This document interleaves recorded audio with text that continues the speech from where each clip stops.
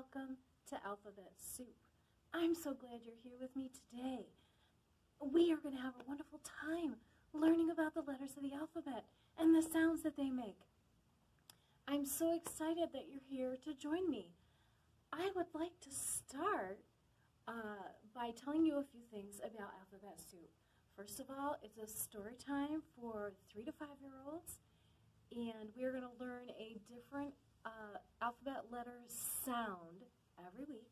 We are going to learn the American Sign Language sign for that letter, and we're going to learn a word and a little bit about that word and the sign for that word. Every week, if you email me and register, I will have a packet of activities for your child to do, but make sure you email me so that I have enough to go around.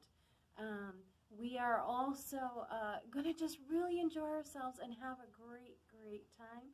This is our first recorded session, so bear with me as we fiddle around with our flannel board and all those fun things that we're going to be doing. And are you ready to get started? Okay, here we go. We're going to start with the get-together song.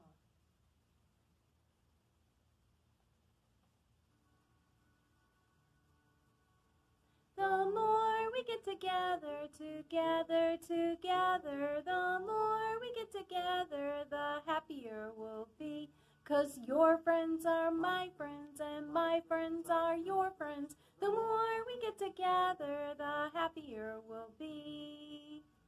Oh, the more we get together, together, together, the more we get together, the happier we'll be. I'm so glad you joined me today. The more we get together, the happier we'll be. You ready? One more time. The more we get together, together, together, the more we get together, the happier we'll be. 'Cause your friends are my friends and my friends are your friends. The more we get together, the happier we'll be. Oh, well done, my friends. Well done. Give yourselves a clap. All right. The next song we're going to sing, I think all of you know. At least you've probably heard it at least 1 or 2 times before. Oh, I have to move my board because we're going to need to see in just a minute. So, it goes like this. It's the alphabet song. Are you ready to hear it?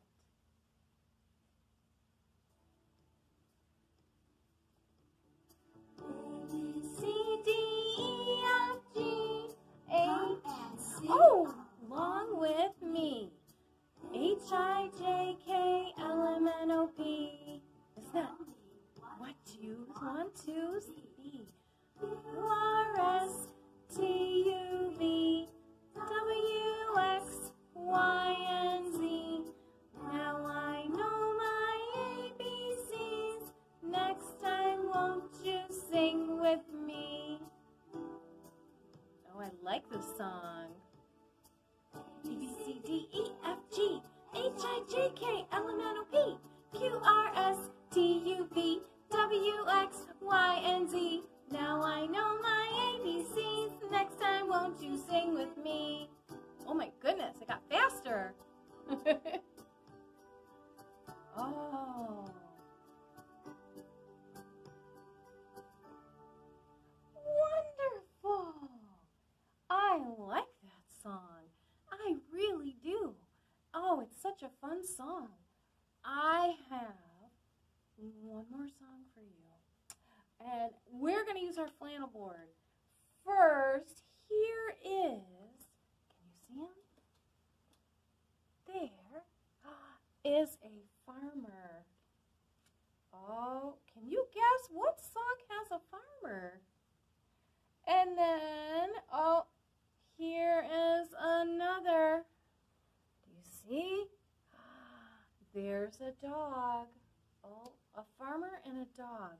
I don't know. Let's see if you know. Oh, here we go. Here's a letter. The letter B. And then we have the letter I. Then we have the letter, wrong letter, B-I. Oh, here we go. The letter N. B-I-N. Oh my goodness, let's see. B-I-N.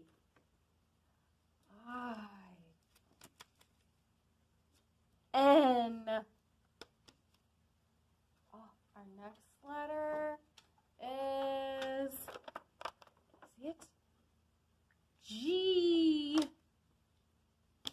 And our next letter is O. Oh, do you know the song yet? Do you know the song? B-I-N-G-O. Oh, let's see if we can get all of that in here. I don't know. Let's see. Shall we move our camera just a little? All right, we're going to move our camera just a little. There we go. Oh, that's better. Now you can see. B-I-N. Oh, G-O. Are you ready for the song? Do you know what it is? It's a fun one. Okay, here we go.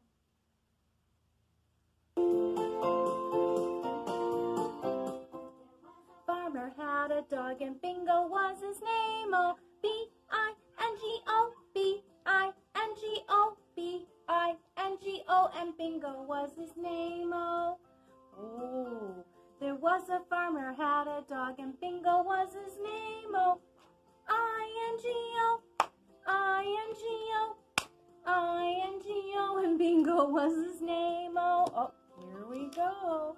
Once a farmer had a dog and Bingo was his name. Oh, N-G-O, N-G-O, N-G-O, and Bingo was his name. Oh, there was a farmer had a dog and Bingo was his name. Oh, G-O, G-O, G-O, and Bingo was his name. Oh, no. There was a farmer had a dog and Bingo was his name. Oh,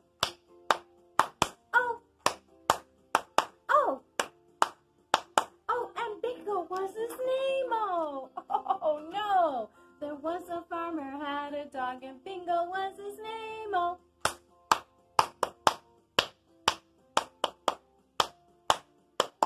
And Bingo was his name. Oh, yay! Great work! Good job! Okay, my friends. Oh, are you ready for what's next? We're going to take down our dog. We're going to take down our farmer. I love that song. It's so much fun. Hi, my friends. Are you ready for your story portion of Alphabet Soup? Well, let's get started. Do you have your soup pot? Here we go. Okay. Alphabet soup, alphabet soup, yum, yum, yum. Learning the alphabet sure is fun. Alphabet soup, yum, yum, yum. Learning the alphabet sure is fun. Let's look and see what letter we have today. Oh, I'm looking. I see the letter G. Oh, there it is, the letter G. Now, the American Sign Language letter for G looks like this. Can you see? That's it, G. Okay, now last time we talked about the hard sound for G, like you find in gorilla. But today, we are going to talk about the soft G. And it sounds a little different. It says J. And it sounds like gingerbread. And, oh, look, there's a gerbil. Yes, there's a gerbil. How many of you have a gerbil? But my favorite is a giraffe. Now, today, the sign for giraffe, the American Sign Language sign for giraffe goes like this. Pretend you have a long neck. That's right, that's the sign for giraffe. And I have a wonderful story today. It's called A Giraffe and a Half. It was written by Shel Silverstein, and he illustrated this as well. This is published by HarperCollins Publishers, and it goes like this: a giraffe and a half. If you had a giraffe,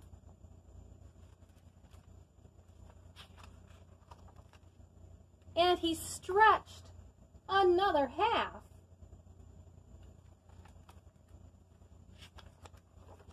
you would have a giraffe and a half.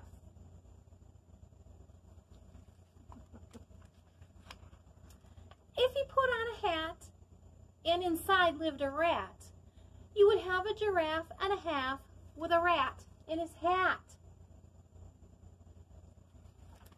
Oh my goodness. If you dressed him in a suit and he looked very cute, you would have a giraffe and a half with a rat in his hat looking cute in a suit.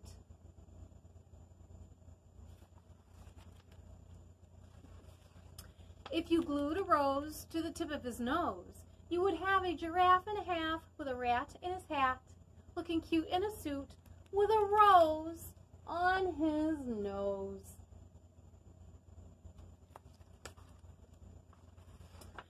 If a bumbly old bee stung him right on the knee, you would have a giraffe and a half with a rat in his hat looking cute in a suit with a rose on his nose and a bee on his knee. Oh my goodness. If he put on a shoe and then stepped in some glue, you would have a giraffe and a half with a rat in his hat looking cute in a suit with a rose on his nose and a bee on his knee and some glue on his shoe.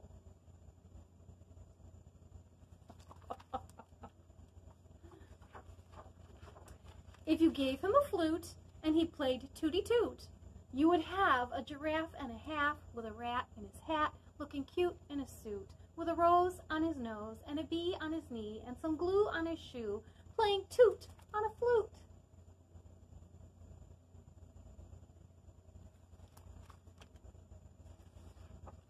If he used a chair to comb his hair, you would have a giraffe and a half with a rat in his hat looking cute in his suit with a rose on his nose and a bee on his knee and some glue on his shoe playing toot on a flute with a chair in his hair.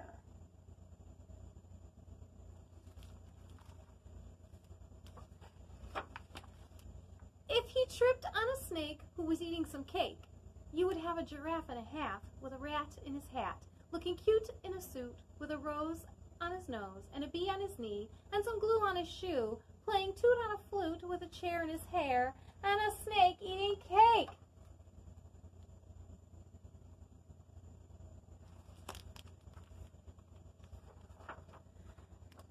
If you found an old trunk and inside was a skunk, you would have a giraffe and a half with a rat in his hat looking cute in a suit with a rose on his nose and a bee on his knee and some glue on his shoe playing toot on a flute with a chair in his hair and a cake-eating snake. And a snake eating cake, sorry about that, and a skunk in a trunk. Oh my goodness. If he met a fat dragon who sat in a wagon, you would have a giraffe and a half with a rat in his hat, looking cute in a suit with a rose on his nose and a bee on his knee and some glue on his shoe, playing toot on a flute, with a chair in his hair and a snake eating cake and a skunk in a trunk and a dragon in a wagon. Oh my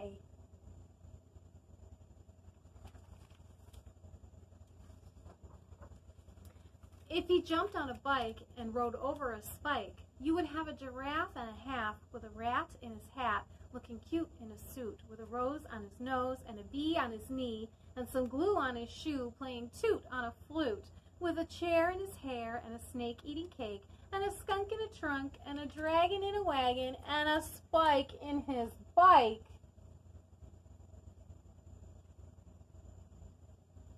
Oh my! If a blubbery whale got a hold of his tail, you would have a giraffe and a half with a rat in his hat, looking cute in a suit, with a rose on his nose and a bee on his knee, and some glue on his shoe, playing toot on a flute, with a chair in his hair, and a snake eating cake, and a skunk in a trunk, and a dragon in a wagon, and a spike in his bike, and a whale on his tail.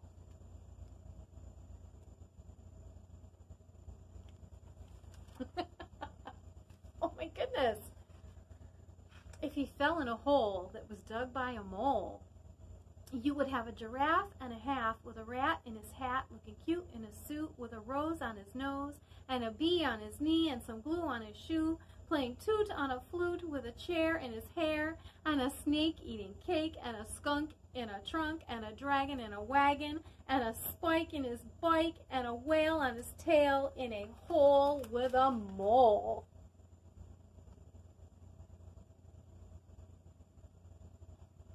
That poor giraffe. Wonder what happens next.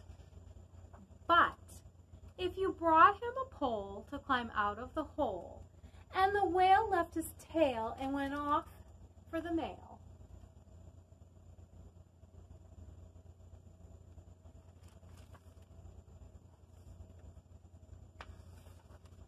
and he gave the spiked bike to a scout on a hike, and he left the fat dragon 'cause his wagon was sagging.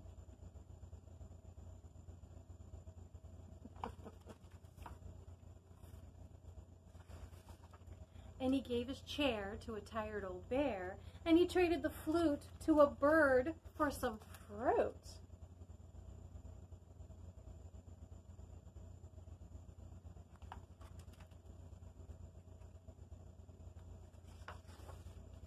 And he told that old snake to go jump in the lake, and a man who bought junk bought the trunk with the skunk.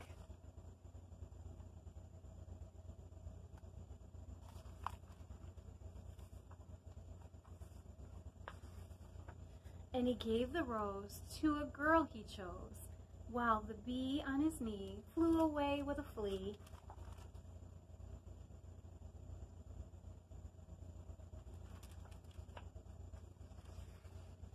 And he put the shoe with the glue on you, and that silly old rat ran away with his hat.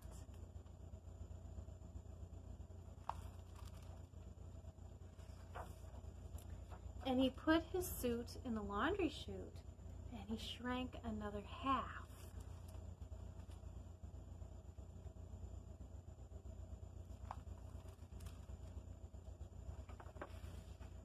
You would have a giraffe. Isn't that a wonderful story about a giraffe? I love that. And remember, the sign for giraffe looks like this. Like it has a long neck. That's the sign for giraffe. Thank you so much for joining me for Alphabet Soup today. I hope you love this story by Shel Silverstein called A Giraffe and a Half. Thank you so much. Bye.